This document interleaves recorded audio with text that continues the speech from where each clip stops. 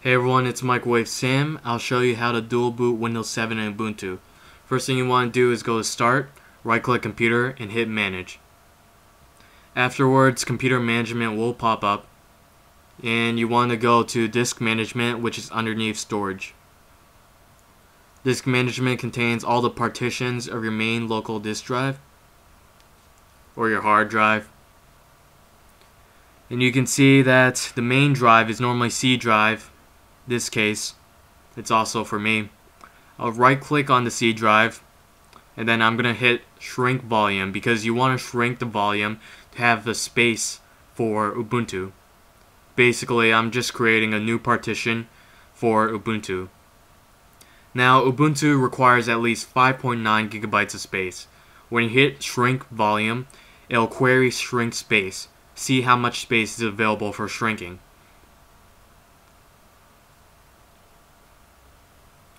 Now after waiting, this kind of takes for me about 30 seconds. It'll be probably much quicker for you.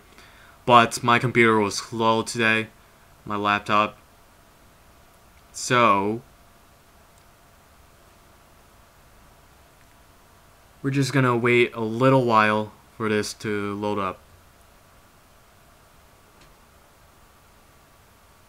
Now you'll see, enter the amount of space to shrink in megabytes. Now I'll just put in 10240 for approximately 10 gigs of space, and then hit shrink. Now you can have any amount of space you want. Just remember you want at least 5.9 gigabytes. Normally, if you have a lot of space, I would just say maybe 100 gigs. But I'm just showing it as a demonstration. 10 gigabytes. What will happen now is it's gonna shrink the size, create a new partition of unallocated space, and then pop up on the disk manager.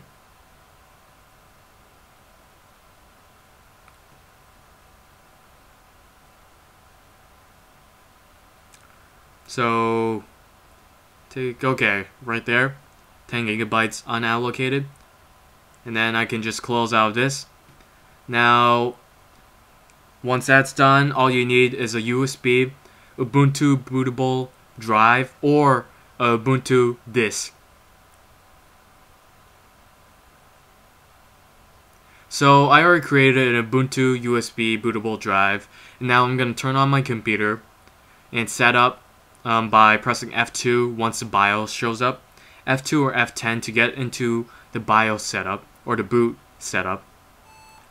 And in this setup utility, you can change the boot order so that you can boot either USB flash drives or disk drives first. Now under this laptop, it's underneath System Configurations, Boot Options, and then I'll go to Boot Order at the bottom. Now I'll bring USB diskette on key / USB hard disk all the way to the top so that I can boot my USB flash drive before it boots the hard drive. So afterwards, I'll save my changes by pressing F10.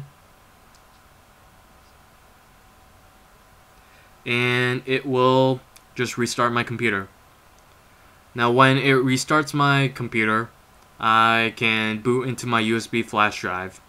Sometimes it does it automatically, sometimes you have to hit a key to boot it. But in this case, for me, it was automatic. Now Ubuntu, I'm using a version 13.10. I have a tutorial for making a USB bootable Ubuntu stick. If you want to check that out, just go to my channel.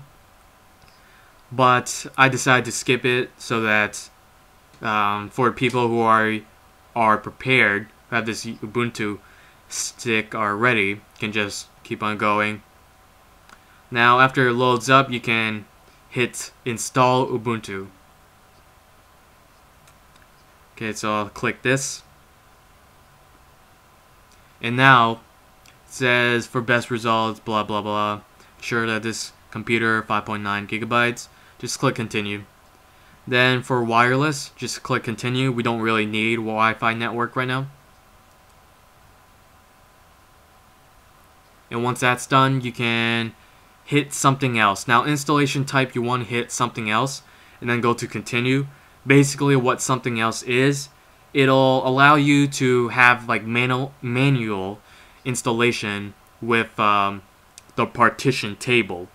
Now it'll show all the partitions of your local hard drive, and you can see everything's underneath /dev/SDA. There'll be a number of partitions depending on how many you have, but for me, I have 4 partitions, SDA 1 to 4. Now for these partitions, you can also see the free unallocated space, which is the 10 gigabytes that I set in the beginning of the video. And for some reason it says unusable for me. And the reason it says unusable is because in this partition table, it only allows you to have 4 different partitions at a time.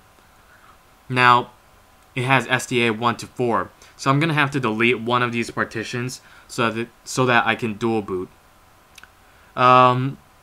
So basically, I see SDA 4, a FAT32 with approximately 100 megabytes of space. And let me just double check to see if it's important on this list I have in hand. It's on my bed. Okay, so I don't think that's important for me. What I'm gonna do is I'm gonna click SDA 4 FAT32 and then click minus. The minus will make it into free space and should work. Now I skipped the step because I was experimenting, but basically I hit the free space on that 100 megabytes, clicked minus on it, you can see plus or minus, and then it turned into free space, and now I can create new partitions. Now I just clicked the 100, no, it was 10 gigabytes, yeah, the 10 gigabyte free space, clicked on it, and then pressed the plus button so I could create a partition.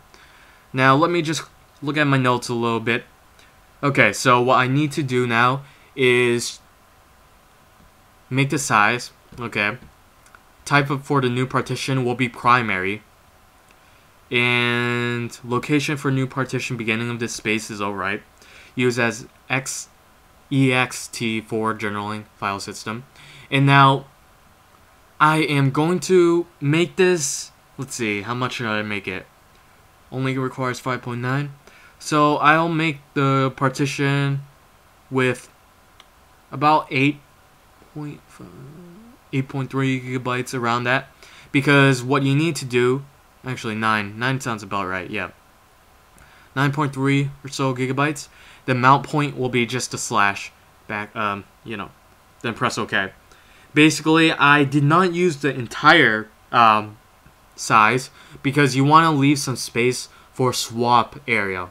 What a swap area is basically a bootloader, a menu, so that you can select between Windows 7 and Ubuntu. Now, I've read some details about how much you should leave for swap size, and they say it's a general rule, just have at least maybe 256 megabytes, but some people say twice the amount of your RAM, but I mean, you can just have it anything you want. Now, basically, again, the 4 partition rule, I had to change my SDA 3, and then you can see I just press minus to make it into free space. Now, let's see, even though I have 16 gigs of free space left to create a swap partition, swap area, basically, you want to just go to use as swap area. Now, I'll set it to just 2 gigabytes approximately. You want the type for the new partition to be logical and location to be beginning of the space. Press OK. I made it 2 gigabytes because I think that's sufficient.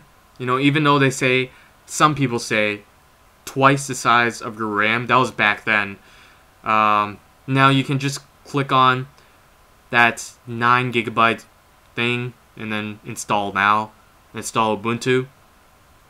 I just created the swap area for 2 gigabytes because you don't need too much for the swap area, but more, I don't know if more helps, but it seems to maybe have an effect if you do a little bit more. So I just did 2 gigabytes. Since it's a 700 gigabyte hard drive, it's nothing big. It's a little bit set up, and now I'll just skip ahead so that you can see, you don't want to see me set up Ubuntu. Okay, so now installation is complete. I'll restart now, and I'll just show you the final result. Basically, I'll show you what it looks like at the end and show that everything is working. So, computer boots up. You can see Ubuntu or Windows 7 in this GNU grub. So if I go to Ubuntu loads up. I'll just show it briefly. By this point, if you've watched the video, then you're basically done, but I'm just going to show that, hey, it works. Okay.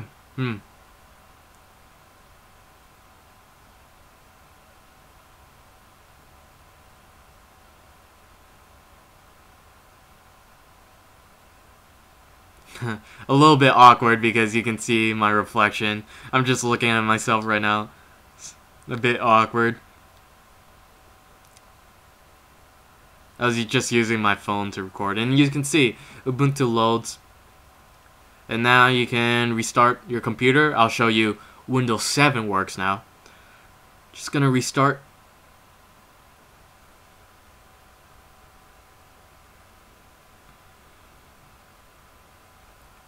And now I'll select Windows 7 loader.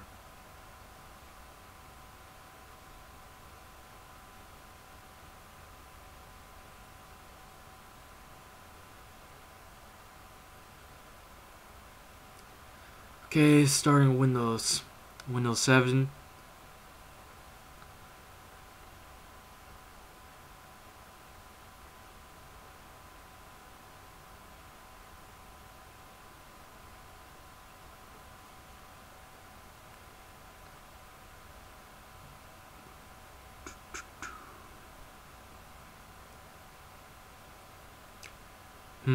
Okay, so it starts to load.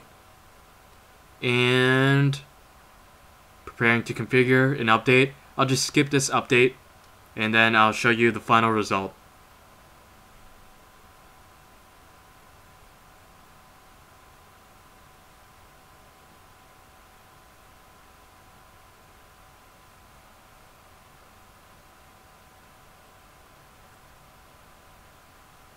Okay, so now you can see I've just booted up to Windows 7. Skipped ahead a little. Thanks for watching, everyone.